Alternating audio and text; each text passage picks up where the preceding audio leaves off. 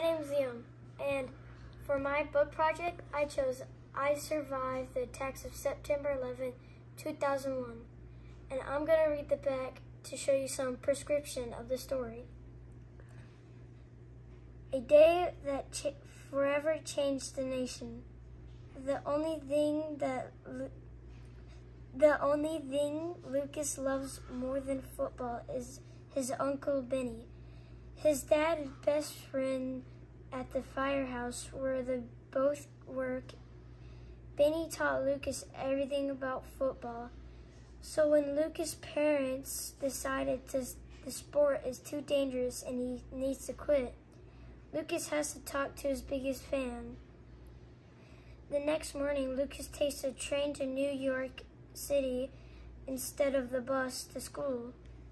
It's a bright, beautiful day as he heads to the firehouse, but just as he arrives, everything changes, and nothing will ever be the same again.